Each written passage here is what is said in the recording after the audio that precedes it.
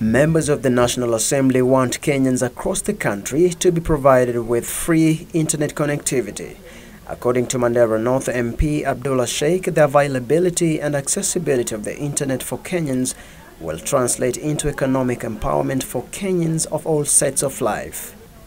E-commerce is done through the internet, e-governance through the internet, and I think these days even job adverts and the procurements of essential government services are done through the internet.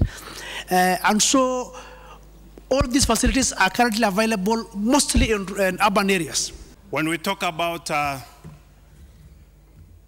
increasing the utility of Wi-Fi in the rural areas, we are talking about increasing connectivity of our populations to information.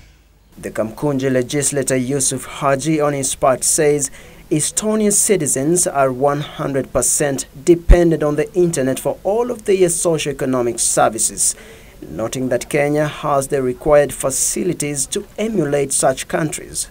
This new technology provides. We live in an interconnected world where many people are now transacting all their activities on health, education, agriculture, and many other sectors of our economy.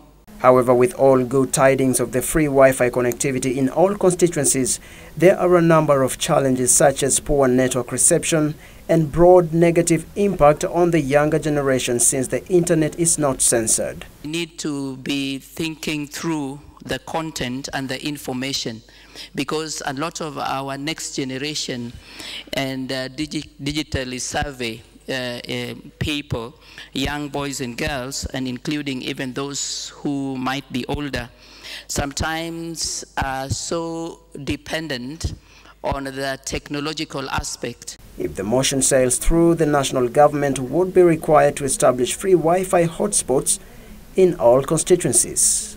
Brian Itava, Channel 1 Business.